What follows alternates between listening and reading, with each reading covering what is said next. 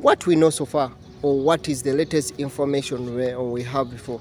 Remember, the latest information we have, the Emirates ID will soon serve as your UAE residence document, meaning that the residence visas will no longer be stamped in your passport, and your ID will contain all the information that it is required by the government of UAE. Remember, as we are talking about this, as per the government of the UAE, this will be one way of getting all the steps of applying the residence visa and passports and visas, the residence information, all in one place. As per the government, I'll just read you through what the government says as per the residency. Emirates ID will soon serve you as your UAE residence document, meaning that the residence visa won't be stamped on your passport.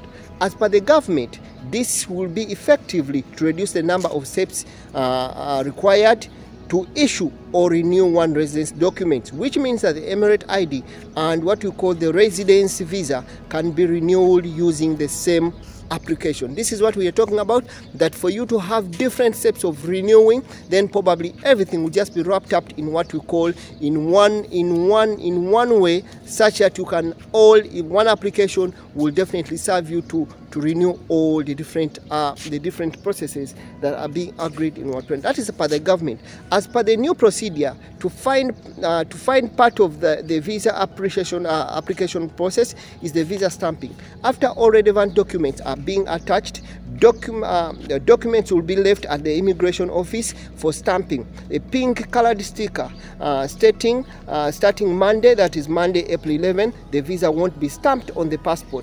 Your ID will be considered as a proof of residence, according to the circular that was issued by this Federal Authority for Identity, Citizenship, Customs and what we call port security. And ID will contain what we call the relevant information that is required you as a part of the UAE residence. So all people that are in the UAE, or people planning to go to Dubai, planning to go to Saudi, or planning to go to Abu Dhabi, and all the other 7 Emirates that make up the UAE. And this is the latest information, and we shall have this as the residence permit, or what we call the residence permit will contain all the information, including the type of visa that you have in that country, or including all the information that is required of you at that time. So thank you so much for coming back to this channel. Thank you so much for the latest updates. I'm always updating. By the way, if it's your first time to come across this channel, please consider subscribing. Don't forget to hit that notification bell, because it's the only way that you will always be updated wherever we upload a new video. Thank you so much for coming back to the channel. It's Mex from the Mex Creation.